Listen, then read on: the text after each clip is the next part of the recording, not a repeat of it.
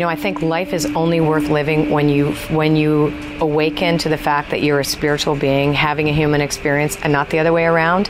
And I feel that the focus of every human being's life should be based on finding their spirit. And the consequence of that is finding the connection that we all have to every living thing. And in that, in itself, you find miracles. And also to be the best you can be. You know, I believe that we are individual little sparks of the divine that gets a chance to incarnate for our lifespan, and we get to be something, and we get to express whatever talents or gifts that we've been given. And I think that each person's focus has to be on, how do I be the best that I can be, the best me that I can be, and how can I benefit other people as well as myself. So I think that's really, really why we should be here.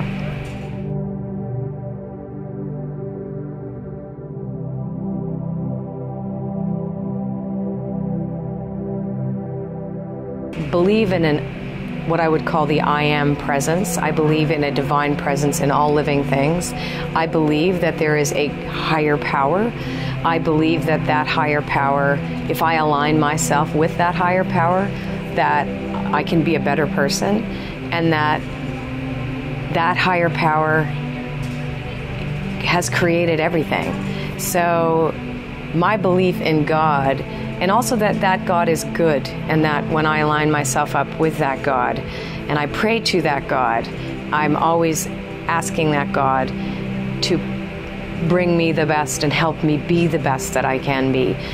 So yeah, I would say that when people ask me if I believe in God, absolutely. But again, it's a personal concept of God that works for me.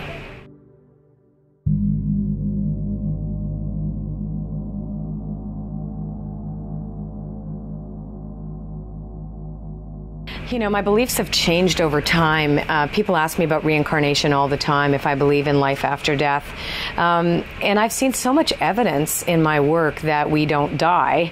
You know, and I was very skeptical when I started doing this for a living to begin with. So the idea of talking to dead people was really foreign.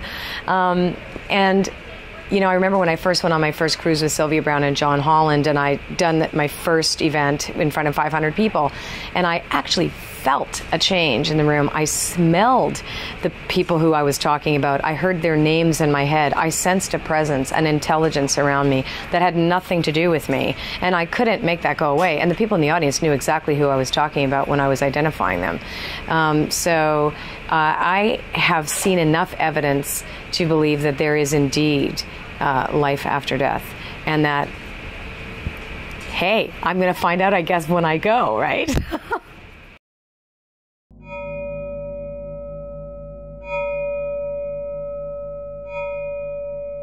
The soul is what animates us. The soul is the presence of the divine, the spark of the divine in every human being.